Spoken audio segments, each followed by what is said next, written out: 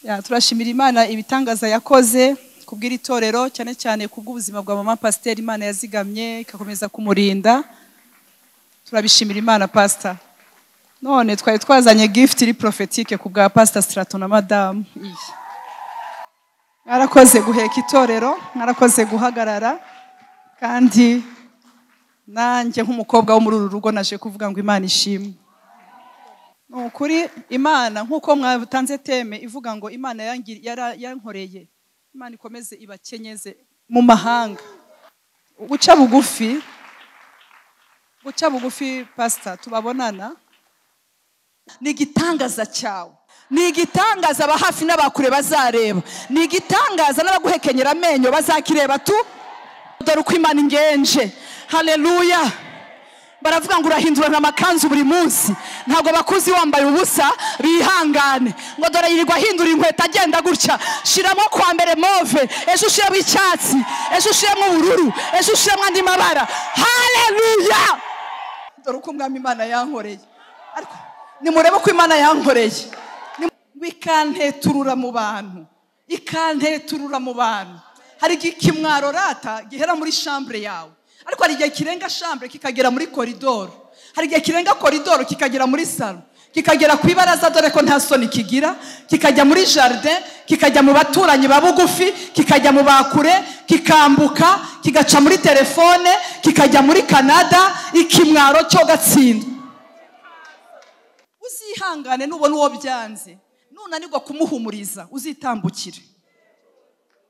Nuhura nawe mu muhanda w'Iyeriko abambuzi bamukubise, ibihe byamukubise, nunanirwa ukabura ibihumuriza muri wowe uzitambukira, ntacyo bazagutwara. Ariko nubona umuntu utazi impamvu y'umubabaro we, uzatuze uzavuge make. Ashobora kuba ari umukiranutsi ariko byanze, ashobora kuba ari umukiranutsi ariko ikirere kigifunze, ariko mu minsi mikeya umukiranutsi azashisha. Mu Kinyarwanda nubona umukiranutsi ari guca mu bihe bikomeye, nunanirwa kumusengera ntuzabwe ko ariho umuvumo. Ikindi nibifunga wijya gushaka amadelivrance aho atagomba gushakirwa, guma mu nzu y'Imana, komera umere nka Elizabeth na Zakariya. Ihangane bavuge, ariko bazakubona wose babiri. Mvugire ngo ambere. Ihangane, shira soundproof mu matwi yawe, shiramo akantu gafunga amatwi, ube ngo Mwami Imana nduhura, ntabara, ngenderera. Ariko umunsi yakugenje neza uzabirebesha amaso yawe, umunsi yagukuyeho igisuzuguriro nabo bazabyirebera. Duhe Imana icyubahiro. Ngiye kubasaba duhe Imana icyubahiro. Duhe Imana ya vivante, tuyihe icyubahiro. Imana yabakuye mu gishanga ikabashira ku musozi, tuyihe icyubahiro. Mureke tuyikomere amashi yo kabyara, Imana yo kabyara. Turagukomeye amashi Yesu Kristo, turayagukomeye. Ni wowe utwicaje aha, ni wowe watumye abakozi bawe bantekereza, ni wowe watumye bategura ibintu nk'ibi. Turaguhaye icyubahiro, turagukomeye amashi nyakubahwa, turagushize hejuru. Imana ya Abrahamu na Isaka na Yakobo, Imana y'imbaraga turamya, se w'Umwami wacu Yesu Kristo. Haleluya. Wowe ureba mu itangira ukamenya iherezo, wowe ubikoraho neza kandi ukabikoraho mu gihe gikwiriye. Turagukomeye amashi, turaguhaye icyubahiro mu izina rya Yesu. Amen. Haleluya.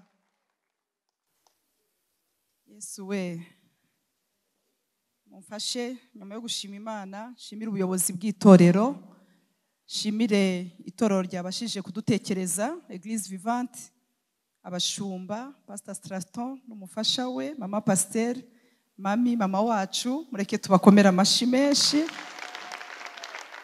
Ariko by'umwihariko nanone mumfashe gushimira ababyeyi bacu, Pastor Edmond na Mama Faith, tubashimire.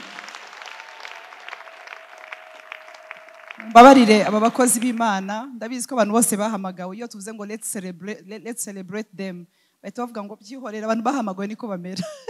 Abantu bahamagawe tubyihorera, nturi dubivuga. Ariko reka muhaguruke duhe Imana icyubahiro ku bwabo, duhe Imana icyubahiro ku bwabo. mumbabarire duhe Imana icyubahiro ku bwabo tubikore neza nk'abagore Imana ihagurukije tubikore neza nk'abanyamugisha tubikore neza duhe Imana icyubahiro itanga abashumba beza itanga abashumba haleluya itanga abamisiyoneri muri twebwe amen tuyihaye icyubahiro turashimira ndetse na ministry y'ababyeyi cyangwa se departement y'umuryango ikora under you kugira ngo umurimo nk'uyu ubashe kumera gutya Imana ibaha umugisha rero nitwa Mignonne Kabera Yesu ashimwe menyereye gutegurira abantu nkategura ibintu nk'ibi nkabitegurira abantu bazaza kubivugamo ariko nge ntabwo simenyereye kubitegurirwamo ngo nzabivugemo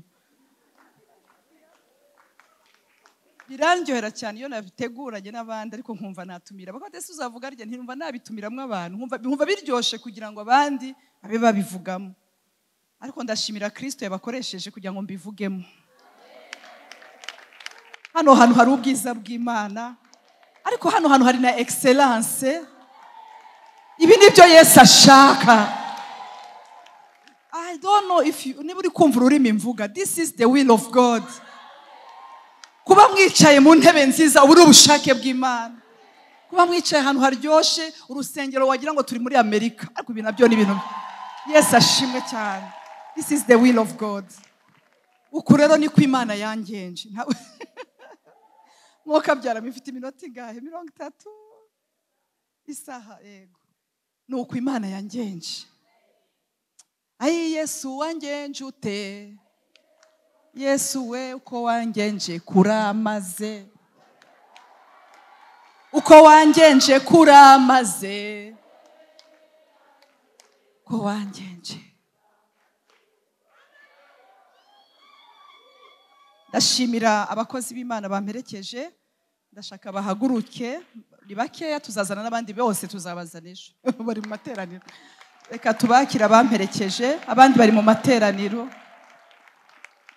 bakomera amashyi sabona abantu bamperekeje Yesu abampera umugisha harimo abapasteri harimo abavuga butumwa harimo abadiakoni Imana ibaha umugisha ko mwaje kumara imbeho maze rero niba batavuga amen akwera ikirere ntamenyereye mujye muyivuga cyane murakoze Imana ibaha umugisha cyane ni kwirwanaho da Yesu ashimwe ariko nabonye tugwaye ingwara imwe ariko najya mbabwire ko ndi iwacu ndi iwacu buryo mbivuga sinkabya amen nigeze kubona ahantu banditse mu binyamakuru babibeshe baravuga ngo Pasteur Mignonne ngo yakirijwe muri Église Pentecôte ndavuga nige nakirijwe muri Église Vivante Yesu ashimwe ndashaka kuvuga ngo Apotre Mignonne no mu Vivante ubu ntacyo wantwara mfite intebe hano Yesu ashimwe yagenda mu Vivante umwimerere umwimerere Yesu ashimwe cyane rero kuba nabanyoboye ahantu hitwa Noble cyangwa Women ibinyambura DNA yanjye wondi we hano Yesu ashimwe niyo mpamvu reka mbabwire niyo mpamvu hano ni gute nawe urakuza hano Yesu ashimwe abakozi b'Imana mfata nk'ababyeyi bafite gushingira umwana wabo umuhungu bafite bazamushingira muri iyi weekend mu kindi gihugu hama baravuga ngo koko ntabwo uzaza ntisinzaza nta hantu mvukaho nakirijwe niho nzajya kubwiriza nta kundi mwe twamenyanye nyuma aho nakirijwe niho nzaba ndi rero ndashimira Imana Yesu abaha umugisha impamvu mbivuga cyane buriya ahantu hashobora kubwiriza rimwe bajye bahuza aba Vivante bose bave ku isi abantu bakirijwe muri Vivante ubundi tuze dusangire ubugari Yesu ashimwe cyane ko kantu bazakadukorera amen Pastor Straton murakoze Imana ibaha umugisha rero ndanezerewe kongera kuba hano ndizeye ko ijwi ryanjye muryumva neza muraryumva kandi nta kibazo nemereye kwideplace uko mbishaka kuko ndambibona Pastor Edmo yaje haleluya ndashaka kumva amen y'imbaraga uyu ni umunsi Imana yaturemeye ngo tuwishimiremo iyi ni iminsi yo guhembuka sibyo ratanyira pasi wakoze kuza kubana nanjye haleluya Yesu aguha umugisha nawe reka dukomere Imana amashi duhe Imana icyubahiro Nakoze kuza rero muri Luka 1:25 niyo teme mufite kugira ngo nihute nanone kuko kwizera kuzanwa no kumva hanyuma tuvuga ijambo ry'Imana. Imana yadushize ku mutima. Nuko Luka 1:25 aya ni amagambo yakomeye cyane yavuzwe n'umubyeyi witwa Elizabeth. Umubyeyi wari ufite amasezerano y'Imana, umubyeyi wari utegereje ariko igihe cye kitarasohora. Burya bashobora kwirukana abadayimoni bakagenda, bashobora kwirukana imyuka mibi ikagenda, ariko ikintu cyitwa igihe kigomba ubuntu bw'Imana. Iyo mpamvu uyu mubyeyi yateruye amagambo aravuga ngo dore uko Uwiteka Imana yankoreye, dore uko Umwami Imana yankoreye, ngo mu minsi yanjye harimo iminsi. Haleluya. Hano haravuga ngo mu minsi yandebagamo, hari iminsi yandebyemo. Nivuga ngo asanzwe andeba ariko hari iminsi yashizeho ijisho rye. Reka Imana igushireho ijisho ryayo. Amen. Ngo mu minsi yandebagamo, dore uko Umwami Imana yankoreye mu minsi yandebagamo. Haleluya.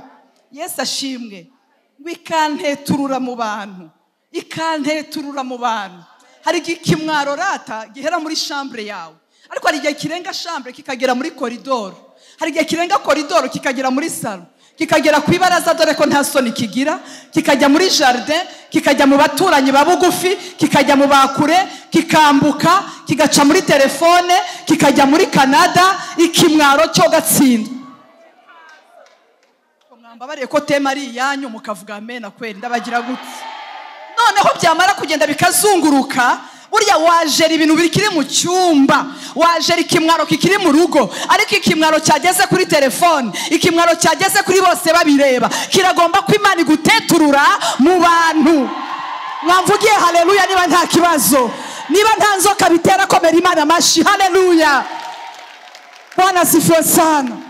Haravuga ngo dore uko Umwami Imana yanjenje, dore uko Umwami Imana yangiriye neza, dore ibyo yankoreye. He had made me well. Yangiriye neza. He made me well. Yatumye mbasha kumera neza, yatumye mbasha kugubwa neza, yatumye mbasha kumva norohewe. Imana yaranyorohereje, imitwaro yari ndiho yamvuyeho. Dore uko Umwami Imana yankoreye. Haguruka urabagirane mubyeyi, haguruka urabagirane mukobwa wa vivante.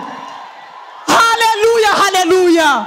Haguruka urabagirane, haguruka winjire mu mavuta, haguruka winjire mu masezerano, haguruka ukore mu nzu y'Imana. Haguruka, dore mwahagurutse murabagirane, murabagirane. Ahantu mucyuri nta muntu wabipinga, ahantu urumuri rwageze ntabwo bashobora kubihakana. Ubwiza bw'Imana buri hano nta wabuhakana. Ndashaka kuvuga ngo undeniable. Haleluya. Hari ibintu buriya mami biba undeniable, hari ibintu biba byiza nushatse kubinegura ntibimukundire, hari ibintu biba byiza nushatse kubirwanya ntibimukundire. Mumvugire haleluya. Bwana sifiwe, Bwana sifiwe, Bwana sifiwe sana. Haravuga ati mundebere ko Umwami Imana yanjenje. Uyu mubyeyi yarageze mu zabukuru. Turahera mu rwandiko rwa mbere rwa Luka were ku murongo wa 11 ngo umugabo witwa Zakariya, ndashaka kujya mu mateka sibyo, mukunda ijambo ry'Imana sibyo, bivugeho neza. Umugabo witwa Zakariya nawe yari yasuwe, ngo yari iminsi ngo yo kujya gutamba no kujya kotsa imibavu mu nzu y'Imana. Byatangiranye n'umugabo, vuga ngo byatangiranye n'umugabo. Icyamu uyu munsi by'Imana dukorera bitangirane n'abagabo, ariko abagore bamvugiye ngo amen. Byatangiranye n'umugabo, byatangiranye n'umugabo, byakoze kuri Zakariya bigera kuri Elizabeth.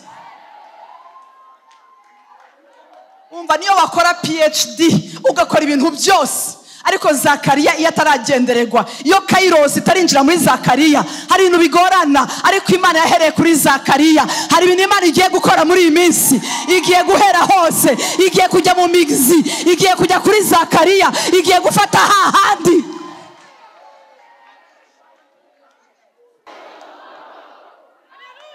Bene data, hari abatambyi benshi, hari abatambyi benshi, hari abakozi b'Imana benshi, ariko je mavu nibashake bagwire reka ube umwe muri bo, nibashaka babe ibihumbi reka wowe utoranywe. Reka Imana ikugenze neza, reka Imana ikugenze neza, reka Imana ikugenze neza.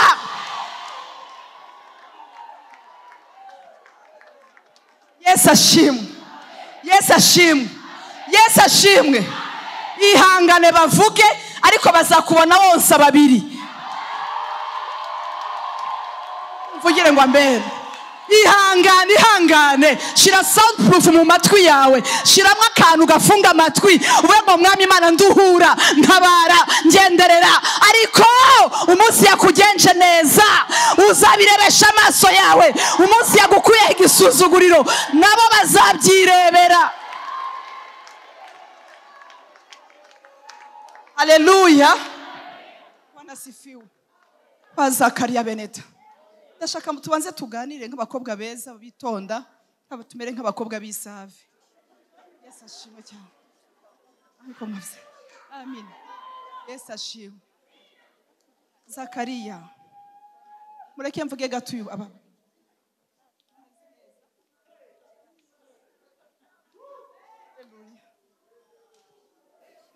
Bereda bitangira bivuga ngo hariho umugabo w'umutambyi ku ngoma ya Herodi. Waruzi ko nubwo ingoma yabi ya Herodi Imana yashatse kugira neza. Nubwo Herodi yakora amanama Imana yashatse kugira neza. Ngo uyu mugabo witwa Zakariya ngo n'umugore we ngo barabakiranutsi imbere y'Imana. Aka kantu ngakunda ko Bibiliya precisa ngo barabakiranutsi imbere y'Imana. Bivuga ngo hari abantu basa nk'abakiranutsi imbere y'abashumba ariko badakiranuka. Nangiye gushema umusumari ariko ntabwo bikaze cyane. Yesu ashimwe. Ngo barabakiranutsi, ibi bintu birandenga, barabakiranutsi ariko inda yabo ifunze. Birashoboka ko umuntu yakiranuka agakora imirimo y'Imana akanezeza data ariko ibintu bigafunga. Uzihangane nubona uwo byanze, nunanirwa kumuhumuriza uzitambukire. Nuhura nawe mu muhanda w'Iyeriko abambuzi bamukubise, ibihe byamukubise, nunanirwa ukabura ibihumuriza muri wowe uzitambukira, ntacyo bazagutwara. Ariko nubona umuntu utazi impamvu y'umubabaro we uzatuze, uzavuge make. Ashobora kuba ari umukiranutsi ariko byanze, ashobora kuba ari umukiranutsi ariko ikirere kigifunze, ariko mu minsi mikeya umukiranutsi azashisha, azashisha. Mu Kinyarwanda sibyo? Pastor nugushisha. Ngo azashisha, ngo azatumbagira, ngo amere nk'imyerezi Lebanoni. Murabyumva? Uzajya kumubona ari harashisha. Niyo mpamvu umukiranutsi nubona araye mu kazu k'icyumba kimwe ariko asenga Imana ya Abrahamu na Isaka na Yakobo, uzihangane. Nubona umukiranutsi ari guca mu bihe bikomeye, nunanirwa kumusengera ntuzavuge ko ariho umuvumo. Ikindi nibifunga wijya gushaka amadeliverance aho atagomba gushakirwa. Guma mu nzu y'Imana, komera, umere nka Elizabeth na Zakariya. Mwavuze ngo amen, amen. Haleluya. Abagore ba vivante, ndashaka kuvuga ngo sinzava aho Imana yanteye. Bivuge cyane ngo hano niho Imana yanteye, nubwo byakomera ejo ni heza. Kuko Bibiliya ivuga ngo kuko batewe mu bikari by'Uwiteka bazashishira kuko batewe mu rugo rw'Imana yabo bazashishira mu bikari by'Imana yabo. Nivuga ngo iyo umuntu yatangiye gushisha ntashishira kuri bose babireba, ashishira mu gikari. Ashishira mu gikari. Mu gikari nta muntu ukureba. Mu gikari kuri YouTube ntabwo bakubona. Mu gikari ntabwo babibona. Ariko umunsi Imana yaguteturiye mu bantu bose bazaza n'amakamera, bose bazaza gusaba ubuhamya, bazaza bakubwira ngo ni wowe ugomba gutanga ubuhamya. Nta wundi ufite témoignage hitinga, ni wowe uturutse mu bikari. Wanasifiwe. Yesu ashimwe. Yewe Mana, aha hantu ko haryoshye ndahagira gute? Dore uko Umwami Imana yankoreye. Ariko nimurebe ko Imana yankoreye, nimurebe ukuntu nanjye bantumiye wewe wicaye aho ngaho. Dore uko Imana ariko wavuze ngo dore uko Umwami Imana yankoreye.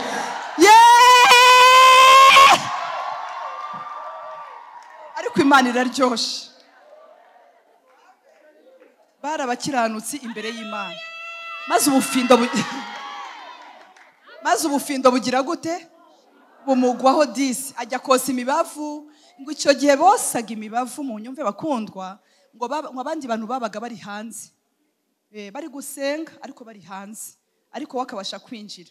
Hanyuma amaze kwinjira, Imana imubwira ibintu. Sinzi ibintu Imana yakubwiye. Ariko Imana imubwira ibintu. Hari ibintu rata Imana ikubwira bikakugira ikiragi. Yamubwiye ibintu ahita bikiragi. Kuva uwo munsi ntiyongeye kuvuga. Byamugize ikiragi. Reka nawe Imana igukorera ibintu bituma uvuga make. Mwambabare muravuze ngo amina. Haleluya. Iyi mvugo y'umwuka ni imvugo ituma duceceka. Bakagira ngo ntabwo uzi kuvuga, ariko ntabwo uzi ko wabisobanura. Wabibabwira se bakakwica imburagihe. Wabibabwira se bakaniga, dore ko barunagira uriniga mpinja bahagurutse. Ariko Imana ijya yemera ko tubibiragi. Zakariya akaishiwa. Reka mvuge n'igiswahili dore navuye kwibujumbu. Akaishiwa. Arumirwa. Hari ibintu bigucanga nawe ugatangara. Hari ibintu Imana ikubwira waburayi, ikakubwira ko iguhaye inzu, ikakubwira ko ikubakiye, ikakubwira ko igutwaye mu mahanga. Kwaye guti ro Mana yanjye ngwino uheraha nungabura ndagushimira. Hari ibintu Imana yambwiriye muri kanserege, vuga ngo kanserege. Ndangije ndavanga ariko Mana mbabarira, ndanyuzwe muri kanserege, nta bya none, nta nibizaza bizantandukanya nawe. I'm very well, I'm okay. Ariko Imana yari izi ko ejo hazaza. Hallelujah. Hallelujah. Pastor urabari.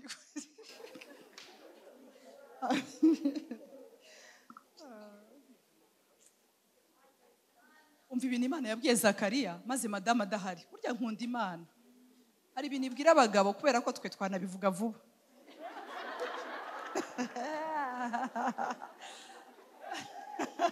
Aramabanga Imana yahaye abagabo. N'abagore bashaka kumeramo nka. None irangije iramubwira. Niko Zakari, marayika araza witwa Gabriel. Ngo ndi marayika uhora uhagaze imbere y'Uwiteka. Ndi marayika w'Imana uhora imbere ye. Ye ntabwo mvangirwa mbivana imbere ye. Ni ibintu nkuzaniye bifite amakuru adafite ivumbi. Original. Umva icyambere rero nkubwire. Umugore wawe witwa Elizabeth. Ariko mwambabariye nkaganira. Ariko umugore wawe witwa nde? Elizabeth. Ariko Imana ishimwe buriya ntabwo ari Elizabeth, ni Elizabeth. Ni Imana yagusubije uragahina ukaba Liz. Yesu ashimwe cyane. Elizabeth. Azakubyarira umwana w'umuhungu. Icyo ni icyambere. Ni ibintu bigeze kuri 11 yabwiwe bikomeye cyane. Ari hahantu hacecetse.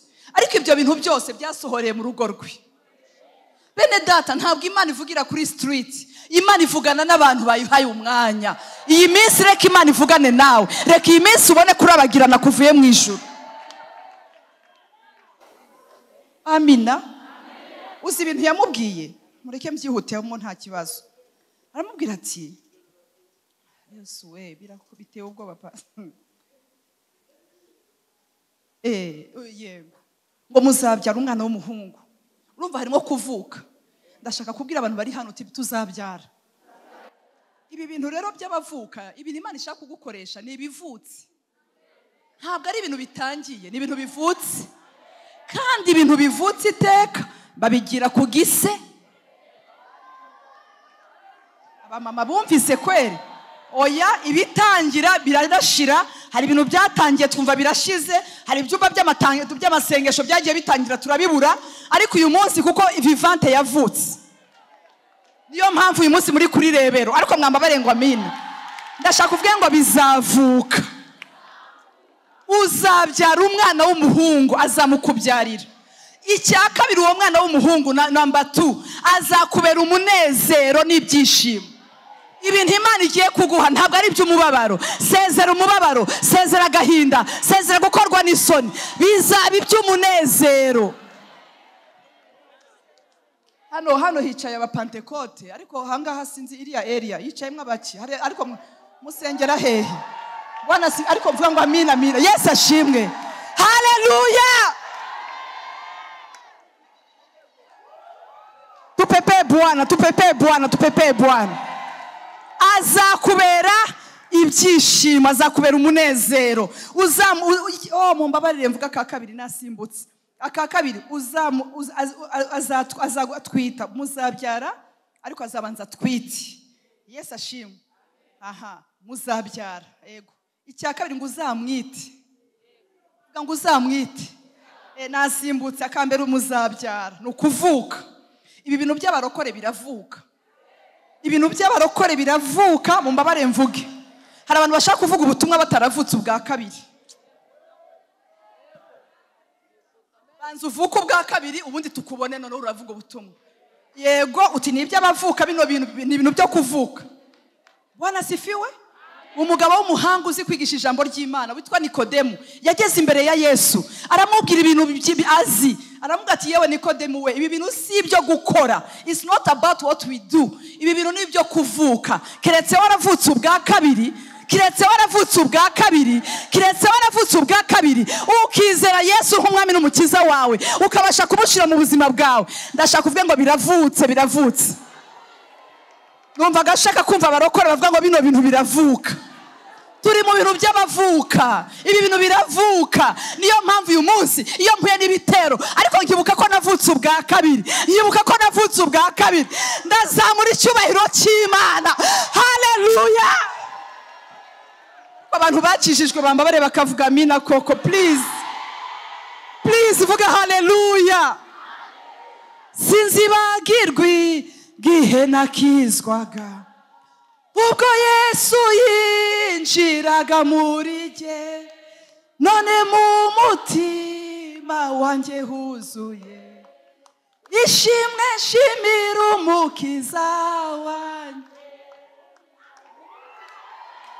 Munsi mwiza nibuka nuwona kwemereyeho wambere y'umucunguzi nge nkwizi ibyaha.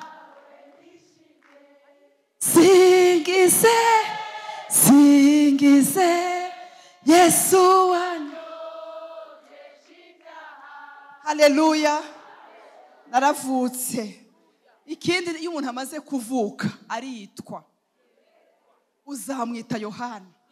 Uzamwita Yohana. Uyu ntabwo ari umwana uzagenda adafite izina. Ibintu byawe bigomba guhabwa izina. Situation yawe Imana igiye kuyiha izina.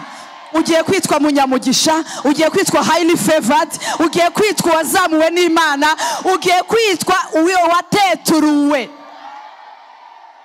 Haleluya. Vuga ngo nitwa nteturuye. O nitwa nteturuye. Ugiye gutwikururwa. Izina ryawe rigaragare.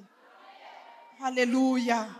Uzitwa mukiranutsi. Uzitwa kuko yankunze akaramata nicyo nzamukiriza. Danieli yitwaga mukundwa. Reka Imana iguhe izina muri iyi minsi. Abo yagize icyo akorera, abo umwami yagize icyo akorera, abahizina. Abo Imana yagize icyo akorera, abahizina. Ndashaka kubabwira ngo itaba Yesu. Haleluya. Ntabwo mba nitwa pasiteri, ariko kuva nariswe mu Kristo, bishop ni ikintu gito. Kuva nariswe mu Kristo, kuba pasiteri apotre ni ikintu gito. It's simple. Mana yanjye. Icyo yatwise gifite imbaraga. Icyo yakwise kizaguha kwitandukanya n'abadakizwa. Uzamenye uri kuri teno uvuga utari ko Mana ururimi rwanjye ruratangira ibicyano hanze. Uzirinda amarangamutima ashobora gutuma utukisha Imana yawe kubera icyo wiswe. Sinzi ko mubizi bajya bavuga ngo dore wa mwana wo kwamutera hejuru. Ubyumva ibyo bintu. Ufite iwanyu bafite izina bakavuga ngo dore wa mwana wo kwa. Ubwo ntabwo mubyumvise. Reka mvuge niringara bana ya. Abana bo kwa. Murabyumva ibintu sibyo? Utabana bo kwa. Yewe ndashimira Imana ko ndi wo kwa. Wowe genda uwo kwa. Abantu badukanga kera nta mazina je nari mfite. Murabizi ubuhamya bwanjye sindi bubusubiremo. nta identite ntabyo. Najya nshakaho nicomeka naho ntibifate. Ariko Yesu ashimwe. Papa maze kuza mu buzima bwanjye. I'm proud to be a Christian. I'm proud kuba umwana w'Imana. I'm proud kuba umukobwa wa Yesu. I'm a daughter of Abraham. I'm a daughter of Zion. Yesu wereka nihute. Ibintu turabirangiza ku gihe ntimugire ikibazo. Ibintu turabijyana ku gihe. Icya kabiri azakubera umunezero, icya gatatu azakubera umunezero n'ibyishimo. Ndo ndashaka kubicamo vuba vuba. Icya kane azaba mukuru imbere y'umwami Imana. Azaba iki? Mukuru imbere y'umwami Imana. Icya gatanu ntazanywa vino cyangwa igisindisha cyose. Oya, hari ibintu bidashobora guhura n'umuntu wamaze kwizera Kristo. Umuntu ugiye gutwara amasezerano y'Imana, umuntu ugiye kubyara Yohani afite uko yitwara. Ese hari Elizabeth wicaye aha cyangwa n'igihe nyine wateranye? Nta kunywa, ntabwo azanywa vino cyangwa se igisindisha. Aha hantu hanyibutsa famiye ya Manowa bavuga ngo mutubwire tumenye uko tuzatwara uwo mwana. Ikibazo si ukubyara, ahubwo uwo mwana tugiye kubyara tuzamufata dute, tuzamurera dute. Témoignage yawe iraje, ariko uburyo uzarinda témoignage nibyo waje gufata hano. Yego, hari abantu benshi uyu munsi bagize amavuta ateye ubwoba, ariko amavuta yagiye hehe? Kubera ko ntabwo bashoboye kurinda. Sibyo? Ya, ariko uyu munsi Imana irakubwira ngo umwana wawe ntazanywa igisindisha. Haleluya. Icya gatandatu azuzuzwa umwuka wera. Azuzuzwa umwuka wera. Oya, nushake ugira ibintu byose, ariko hari ikintu kimwe gishobora kubura muri umukristo, ibindi byose ntibibeho. Muziko Yesu yatubwiye gusa, uziko ngo icyakora muzahabwa imbaraga umwuka wera namanuka. Ribaza ibintu byose, ni kuvuga ngo without the Holy Spirit byose ni ubusa. Ariko nimugira mwuka wera mwababyeyi mwe, yo byose bizagenda neza. Byose azuzuzwa umwuka wera. Bene datareka abantu bazamenye ko hari ibintu umwuka ajya abyara. Itororo ibyawe n'umwuka. Dukeneye umwuka wera. Dukeneye umwuka wera mu kutuyobora mu maproje. Dukeneye umwuka wera mu kutwagura muri ibi bintu bitandukanye tugiye kugeraho. Dukeneye Holy Spirit. Amina. Icyo ni cya gatandatu. Cya karindwi ngo benshi mu Bisirayeli azabahindurira ku mwami Imana yabo. Murumva ikibazo si ukuvuka, ariko hari icyo umwana avukiye. Icyo ndi kuvuga. Yesu ashimwe. Benshi mu Bisirayeli azabahindurira ku mwami Imana yabo. Icya munani azagendera imbere yayo mu mwuka n'ububasha bwa Eliya. Uyu mwana ateye ubwoba ariko bitangaza biragwira. Icya cyenda ngo azasanganisha imitima, azahuza imitima yabase n'iyabana. Azafata kore ministeri ya reconciliation yo guhuza ba papa n'abana, dore ko bikomeye hano hanze. Yesu ashimwe cyane. Ariko uyu azaba afite iyi ministry. Icya cumi ngo n'abatumvira nabo abananiranye murabizi ko bahari. Ngo Imana, haleluya, abatumvira Imana azabayobora mu bwenge bw'abakiranutsi. Kuko hari undi bwenge bw'ubucakura. Ugira ngo ndaceceka kuko utavuga amina. Icya 11 ngo ategure ubwoko bwatunganyirijwe umwami Imana. Ndabizi ko mushaka ko ngerepfo ngo dore uko yangenje, ariko ntabwo ndagerayo. Haleluya, ntabwo ndi buhagere tutabivuze. Nuko ngo azategura ubwoko bugize gute bwatunganyirijwe umwami Imana. Ibi byose vuga ngo byose nibyo kwa Elizabeth na Zakariya. Ibi bintu byose rero mu byo ugiye kubyara, ikintu ugiye kubyara ntabwo ari ikintu kigiye kuvuka gutyo, ahubwo ibyo ugiye kubyara, ndabizi ko ari abantu bari hano biri wahangaha, ariko mureke twumve icyo Imana ivuga. Amen. Ibi byose Yohana igikuru si ukuvuka kwe, ahubwo icyo agiye kuvukira. Iyo mvuga Yohana ni igitangaza cyawe, ntabwo ari umuntu gutya, ni miracle Imana igiye kuzana mu buzima bwawe. Abantu bambabura ko ati ni igitangaza kivuga, ariko mwantabaye uvuga uti igitangaza kivuga, ariko ni igitangaza aba hafi n'abakure bazareba, ni igitangaza n'abaguhekenyera amenyo bazakireba tu. Ni igitangaza, narivuze ngo ni igitangaza. Yesaya 8:18 ngo dore jyewe n'abana wampaye ngo turaba kubera abisirayeli ibimenyetso n'ibitangaza. Hari ibintu bigiye kuvuka muri eglise vivante, mu bagore ba vivante, bizagaragara yuko umwami Imana yabagenje neza. Haleluya, haleluya. Ndumva nshaka kumva amen. Reka mbabwire ibintu byakoze rero baje kugira gute gusohoka. Zakariya yasohotse aho ngaho amaze gutwara amasezerano, aragenda ahura na madamu, atahura na madamu. Bene data, ntubona ko uyu munsi uvuga ngo ntabwo uzi guseka? 32 ans y'igitangaza cyaje. Mwana baye mwoka byara ko ariyo teme yanyu yo kurabagirana. Dore ugiye kurabagirana, dore ugiye kwaka, dore Imana ikiye kukugirira neza aba hafi n'abakure. Bavuga ngo dore Imana yagiriye neza. Dore. Ariko mwami ndagushimiye. Ndagushimiye. Uyu munsi yari introduction. Yesu ashimwe. Nuko none hatashe rero. Atashe bigeza mu rugo. Abantu ngo bategereza Zakariya. Uziko abantu baba badutegereje hariya hanze. Ko mwuka byara ngo abantu baramutegereza mami. Ngo barategereza. Hari abantu bategereje. Reka turebe ibyo Zakariya azavana hariya haru. Yahezeyo bakajya bajya ngo kambivuge mbidevelope. Use Zakariya none se bazabyara ryari? Nundi byararangiye. Ariko noneho umugabo uba mu rusengero azamutera inda ryari?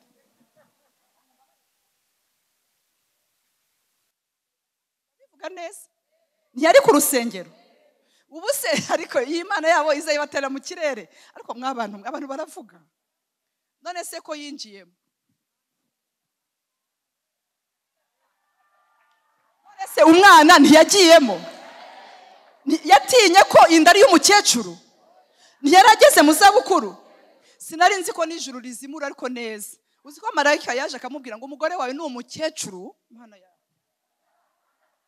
oya, wowe uvuga ngo abantu bakuvuze na marayika.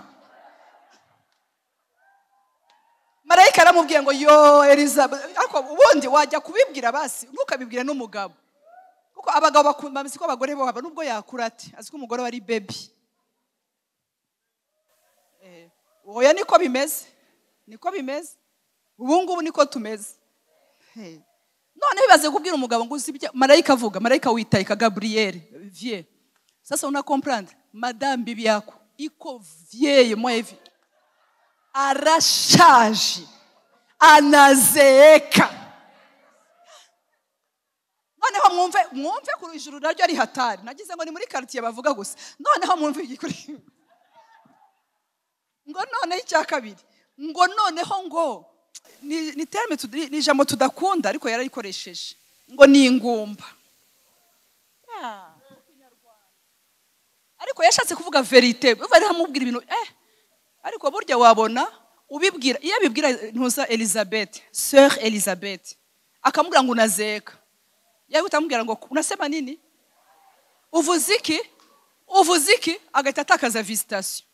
Ariko umugabo kuko yarafite self control, abati madame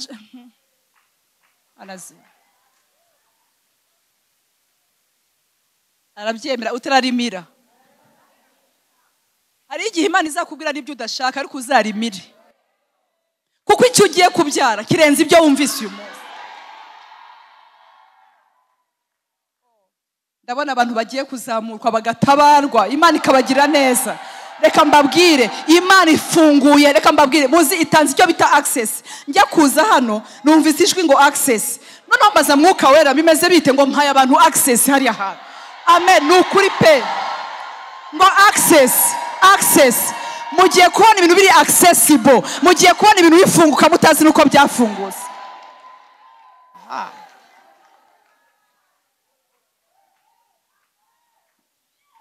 Yesu ashimwe. Haleluya. Ngo abantu bategereza ngo Zakariya ngo batangazwa nuko atinze mu rusengero. Ngo maze asohotse ntiyabasha kuvugana nabo. Bamenya yuko hari icyo yagize yerekewe mu rusengero. Akajya bacira amarenga akomeza kuba ikiragi. Aho naho harimo ibindi. Iminsi y'imirimo ye ishize asubiriwe. Tugira igihe usubire mu rugo. hari ibintu bidakoreka akanyarira. Ya mumbabarire mbabwire. Bwana sifiwe. Imana se ko igiye kuguha inzu nawe ugomba kugira igihe cyo kwizunguruka mukaryama ukamererwa neza. Oya nawe ugiye kujya kuri breakfast ariko mwambara. None se Bibiliya iravuga ngo uzicarana n'abana bawe Psalm 128 ngo abo n'abagabo n'abagore ngo muzicarana n'abana banyu bamere nk'uduti twa elayo tuzungurutse kuri table ni kuri table. So niyo season ugeze. Ugiye kuzunguruka n'uduti twa elayo umere neza. Elizabeth aravuga ngo dore uko umwami Imana yangenje. Njya nkundi Imana yasubije. Umugabo yarasenze ariko Imana isubije. Elizabeth umunwa urazibuka sasa. Bene datari abantu bagira imbaraga ariko ntibabimenye. Abagore bafite imbaraga. Oya abagabo twabavuze nabo badukomera amashi. Bwana sifiwe sana. Abagore bafite imbaraga reka mbabwire. Abasaza baho muri quartier bashaka kumwitira umwana izina. Arababwira ati excuse me. No Zakariya niwo wabibwiwe, niwo wabwiye ko umwana azitwa Yohana kandi ntabwo azitwa Zakariya. Ariko abasaza bo muri quartier bashaka kumwitira umwana izina. Usenga bari bahari ngo bakwitira umwana izina. Sinzi abantu bajya baboneka témoignage yabonetse ngo twaragusengeye. Jya umenya. Ariko mwambabariye bene data. Hallelujah. Hano ntabwo bahamanuka. Hano ni sawa. Hallelujah, hallelujah. Bwana sifiwe, Bwana sifiwe. Yewe naratangaye. Abantu ntibahari. Uri mu rusengero rurisengera. Uri hano n'abatambyi. Ariko hagahita haza abantu bashaka kugira ngo bazitirirwe témoignage yawe. Oya twumvikane uzagaruka urebe Pastor Straton umubwira ngo dore uko Imana yankoreye. Ariko mwambabare mukavuga ngo amina. Hallelujah. Sinzi abantu bajya bakunda kuba batantine mu gihe abantu basubijwe. Ibintu mujya mubibona rata namwe. Abantu baba ba anko ibyumba by'amasengesho byose bigahagarara, abahanuzi bose bagahagarara, nibo barahanuye Yesu aguha umugisha. Ariko hari icyo umwami Imana yagize gute? Ntabwo ari cyo AP.MIGNONNE yankoreye. Nicyo umwami Imana yagize gute? Mumbabarire muvuge ngo ni iby'Imana ikora yonyine. Hari ibintu Imana ikora yonyine. Hari ibintu Imana ikora yonyine. Abantu bari bananiwe ariko Imana irabikora. Abantu bari basezeye ariko Imana irabikora. Abantu bari bamaze kubataba, bamaze kubashingura, babarebera rusororo ariko Imana Yesu Imana hageze banza hageze bakunda katuri. Bwana se ndumva biryoshe. Faya ndumva amavuta hano. Ndashaka haleluya. Nezerwa abwira umuntu mwicaranye ngo dore uko Imana ingenje. Haleluya. Baravuga ngo urahindurana amakanzu buri munsi. Ntabwo bakuzi wambaye ubusa bihangane. Ngo dore yirirwa hindura inkweto agenda gutya. Shiramo kwa mbere move, ejo ushiramo icyatsi, ejo ushiramo ubururu, ejo ushiramo andi mabara. Haleluya. Bwana sifiwe sana. Bwana sifiwe. Roguye umugore, uwo mugore ni itorero. Urubyaro rwe ruzamena umutwe w'iriya nzoka. Wari uzi ko Imana igiye kuguha umugisha apana wo mu mwuka gusa no mu buryo bufatitse kugira ngo bibashe kuba byiza. None ndasaba abantu twazanye bambabarire bihute ntange akantu gato kari prophétique Imana yashize ku mutima. Hanyuma dutahe tuzagarukeje. Ako ejo tuzarara. Yesu ashimwe. Yesu abaha umugisha. Igihe bagiye kuza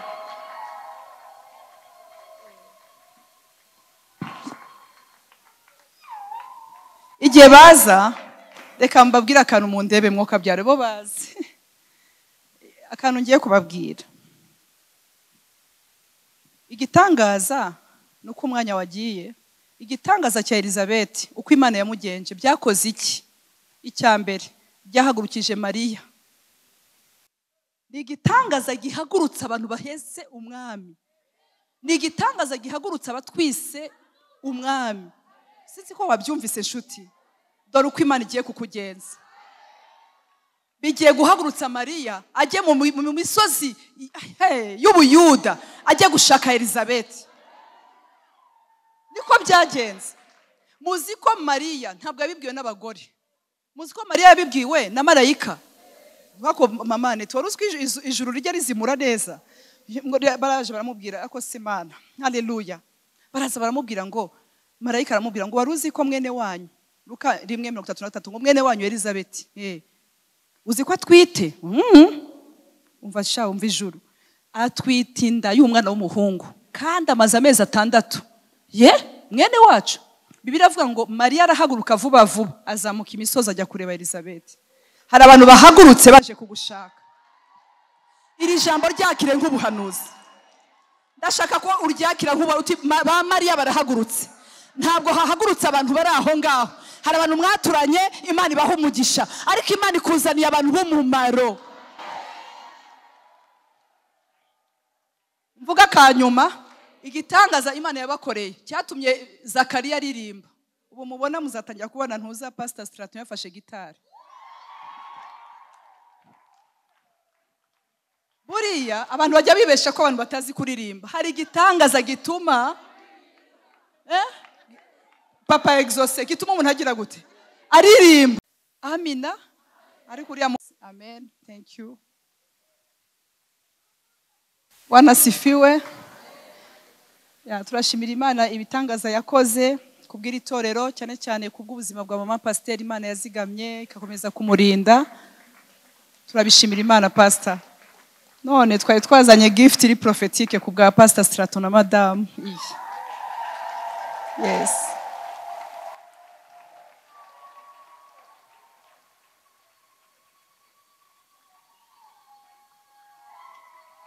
Mwarakoze guheka itorero, mwarakoze guhagarara, kandi nanjye nk'umukobwa wo muri uru rugo naje kuvuga ngo Imana ishimwe.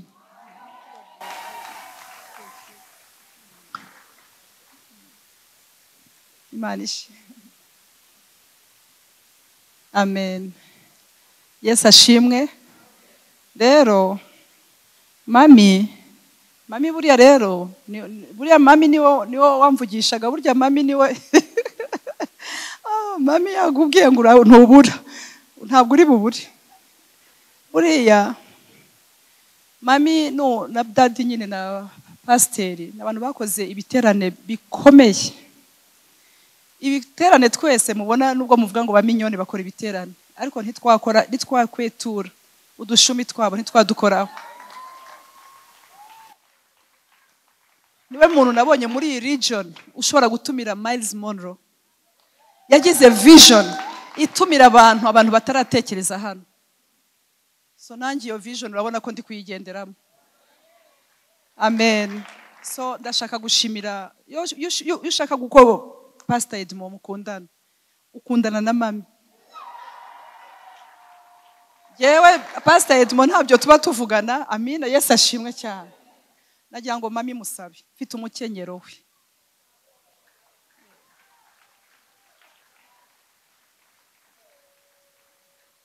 Kuri Imana nkuko mwatanze teme ivuga ngo Imana yankoreye, Imana ikomeze ibakenyeze mu mahanga. Iyo flower ni yanyu na family yose. Mwatubereye umugisha. Guca bugufi Pastor tubabonana. Uburyo tubatumira mukaza mukabana natwe, mugatuma tugira ubuzima, amatoro tuyoboye agakomera tukaba amahoro. That spirit of humility, we learn a lot from you. Pastor Edmond umuntu udashobora kubura kuri telefone ngo afashe umuntu. Ndababwije ukuri. Ndashaka kubabwira ko yigeze kumpamagara Pastor Lize, personal assistant wanjye, yapfushe mama we. Arambwira ngo twifuje kunyurayo. Just urumva nta nubwo umuntu wo mu itorero gutya. Ati twifuje kunyurayo tujye kubakomeza ko yabuze mama we. That uwo mwuka wo kubana nta mukabya yiririmo. Yeah, it's a spirit of God. Turabashimira cyane. Imana ibabdore mugisha mu dusengere.